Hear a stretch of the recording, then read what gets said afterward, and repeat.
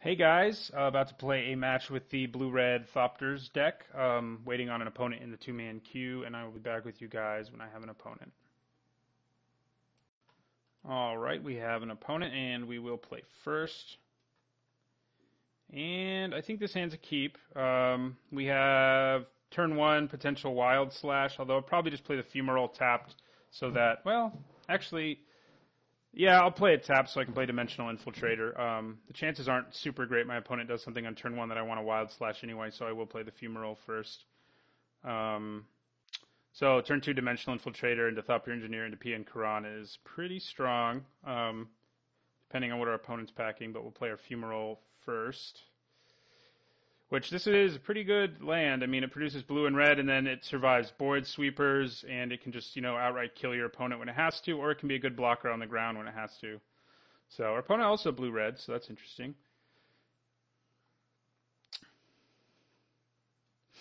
So here we can leave mana up for Dimensional Infiltrator, and if we decided we wanted to Wild Slash something instead at the end of our opponent's next turn, we can do that too, like Jace, for example. Ooh, now we have an Anthem effect, which is what we want. So I'll end my turn there.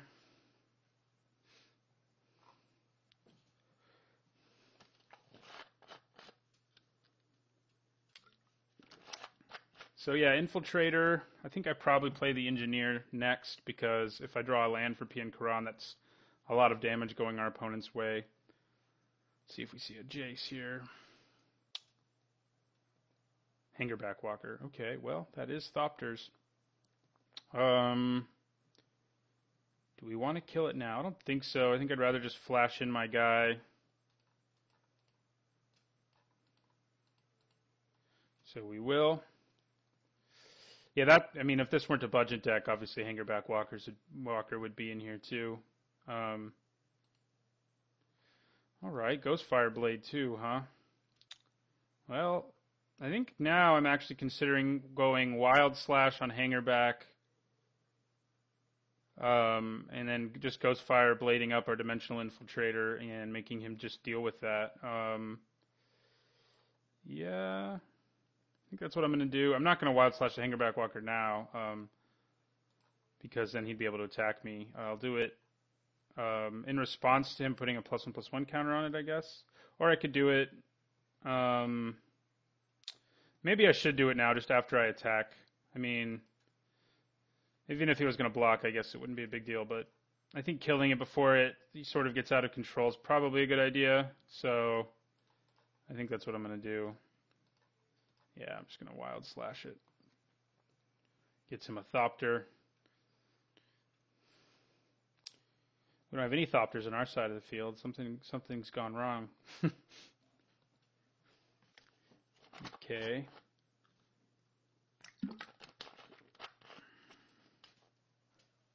Ruination Guide. So our opponent seems to have a similar idea to ours. Quite similar, which is cool. So far, our decks have a lot of similarities. We don't have, and we just drew a Ruination Guide, so how about that? I think I'm actually going to play it. We do need blue mana to do that, though, so makes our Dimensional Infiltrator into a 5/3, so even more of a problem. And we will swing with it, dropping our opponent down to 12, and I'll end my turn.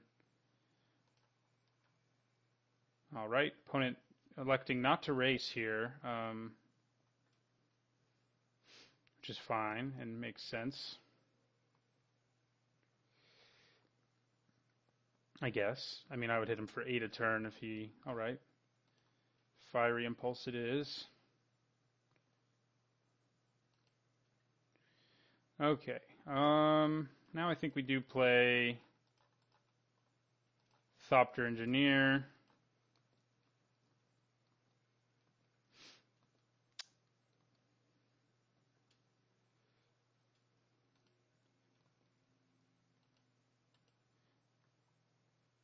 And we swing again with our... actually, we'll swing with our Thopter token, too.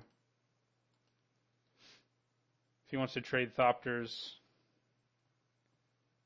Right, he may have a burn spell as well. No. Good. All right. Works for me.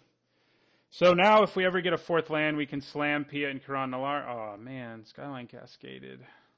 My Dimensional Infiltrator does make it harder for us to have like an ultra efficient turn this turn. That's for sure. Because I have to move the blade now. I guess if I draw a fourth land, I'd probably still just play Pia and Karan because it would just represent so much damage for our opponent. We'll take this. Find out if he wants to be ingesting things. Oh, that Wild Slash would have been nice. All right. Yeah, I think we slam Pia and Karan Nalaar.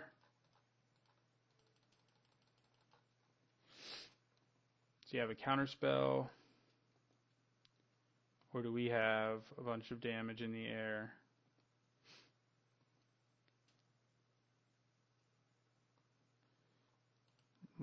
Things look bright.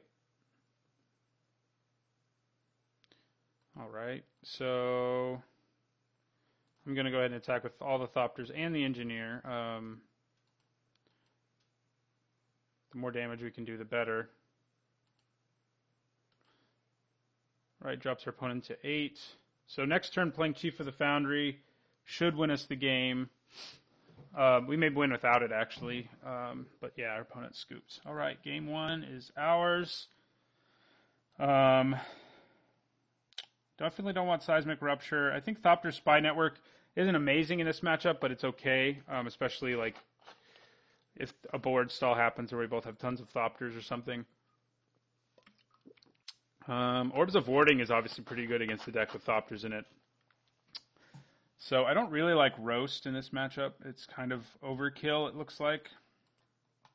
But Rending Volley is also not good in it. So I could bring in Vile Aggregate or more Thopter Spy Networks. I think I'd rather go with the Aggregate, though. It'll clog up the ground pretty effectively while we attack in the air, and it itself can become a pretty big threat. So I think that's what we do.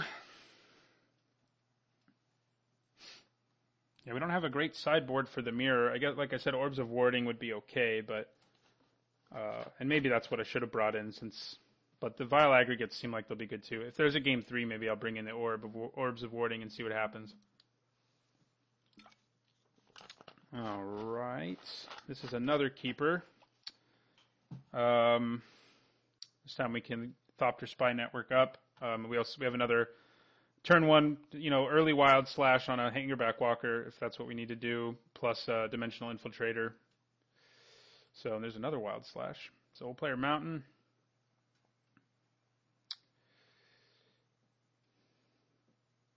And end our turn. So if he plays Hangerback Walker, I think I would Wild Slash it this turn, just like we did last game. Yep. We're going to. I mean, it does make our Dimensional Infiltrator less good, but this thing just gets better if I let it remain in play. So, all right. So we're gonna Wild Slash it. Gives him a Thopter. Another Dimensional Infiltrator. I will end my turn. So I'll flash in an Infiltrator at the end of his turn, most likely, unless he plays another Hangerback Walker, which would be annoying. We are 1 land away. Like, we'll have an artifact if we play a Gearcrafter, and then Thopter Spy Network will start rolling, which seems pretty good. Okay, Chief of the Foundry. I'm going to go ahead and just Wild Slash this Thopter.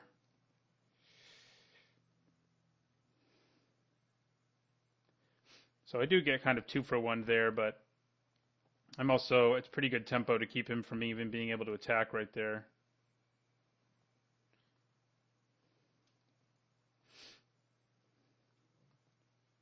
It's also down to 3 cards now. All right, so I think we play our Gearcrafter and sort of hang back and go with the Thopter Spy Network strategy to overtake our opponent with card advantage.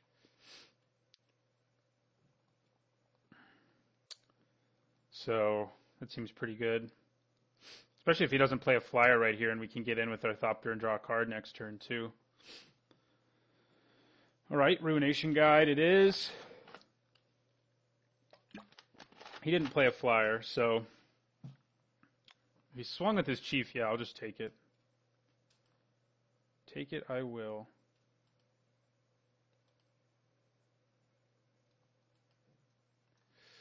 Okay, yeah, I'm going to play the Spy Network and just start trying to outcard him. I mean, we're going to get a Thopter every turn, theoretically. And this guy can block the Ruination Guide, too, so seems pretty good.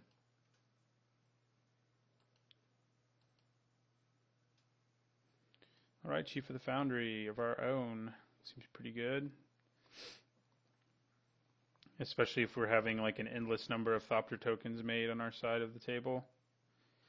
All right, that is overkill, but we're going to take 6 here.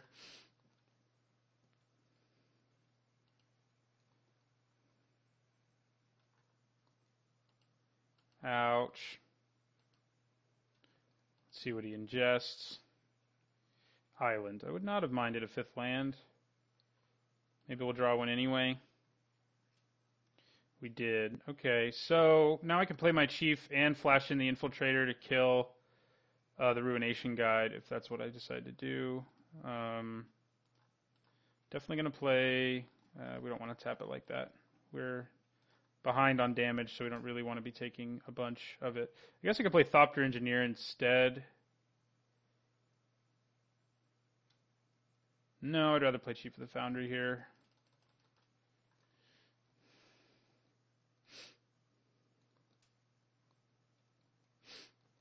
I guess I could have attacked first, but playing the Chief first ensures I get in for 2 damage.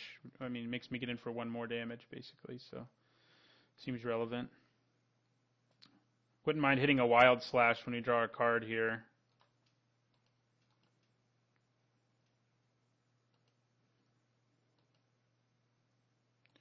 Wow, all the Dimensional Infiltrators. Don't mind that. It is a surprise blocker if he just chooses to swing with like Ruination Guide here.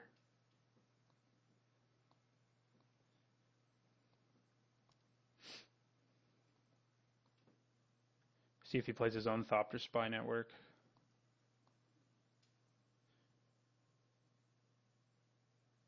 No, but his own PN Kiran Nalar, that's pretty bad. All right. That is a problem. We are at low enough life that it concerns me that that's coming into play. But our Thopters are bigger. Oh no, they're not. He has Chief of the Foundry too. Well, may have to stop swinging. But if he swings in his Ruination Guide here, his are actually bigger even, because he has both of these in play. So. All right, so I'm still going to flash in a Dimensional Infiltrator at the end of his turn. There's no reason not to, especially because we have way more of them, and next turn we can play like our Engineer and an Infiltrator. So, ooh, that's pretty mean. Once again, I need to do it like this. Play our Thopter Engineer. That'll give the one we just got haste to. So next turn I'll play the Chief.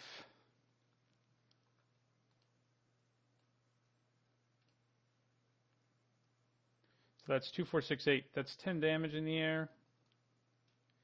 I'm going to swing with 2 Thopters here. Would love to draw a Wild Slash to deal with Pia and Kiran Nalar right now.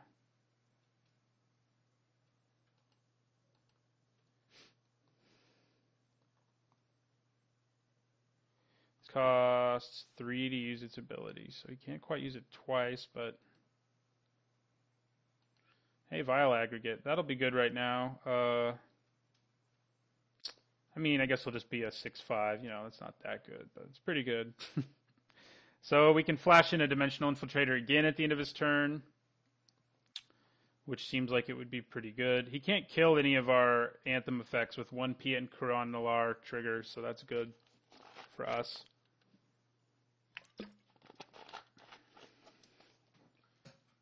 Okay, there is his own Thopter Spy Network. Yeah, this is definitely a mirror. Obviously, this deck I mean, the one thing we haven't seen our opponent play is like Dimensional Infiltrator, but he has Hangerback Walker, which is probably a better 2-drop. But our decks are very similar, and it's cool to play a mirror.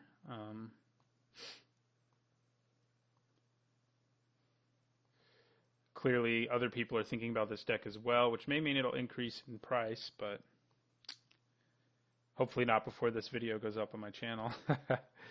So, what are you going to do here? All right. We're going to play another one of these.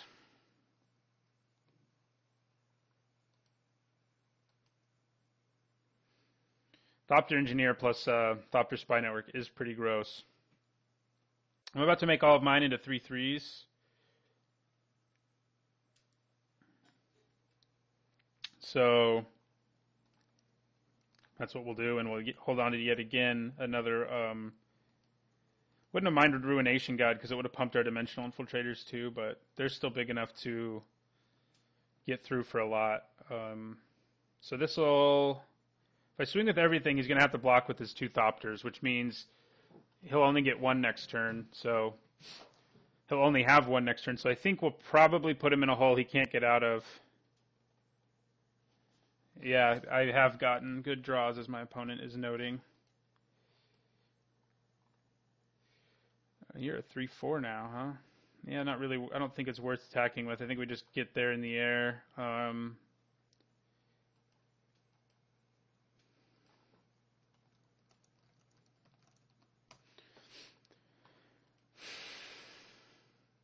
Because that is lethal, so he has to block 2 things. Might be lethal anyway. 3/6/9. No, yeah, it is. How about that? Lethal. Well, that went the way you hope. Both times we killed his early Hangerback Walker, and then we just sort of dominated the skies. So, looks like we'll probably be winning this match. Opponent taking his time here. He may be typing to me. Yeah, I mean that's 13 damage actually. So this is definitely like good that they decided to make these sorts of effects one-sided all the time now. They didn't used to be a long time ago. It would be like all artifact creatures.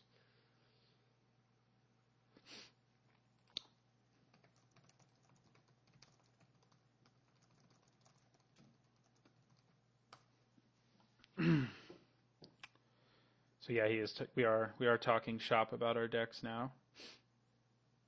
While my opponent has been defeated, so if you want to, you can stop watching this one. I'm waiting till his life goes to 0, but you know, I don't think he's tapped out, has no more blockers, and I have lethal damage in the air, so I'm just waiting. All right, well, I ended up winning as I thought I would. I did end up pausing the recording because we talked about our decks and sideboards and stuff for quite some time. But anyway, we won the mirror, and thanks for watching, and don't forget to like, comment, and subscribe.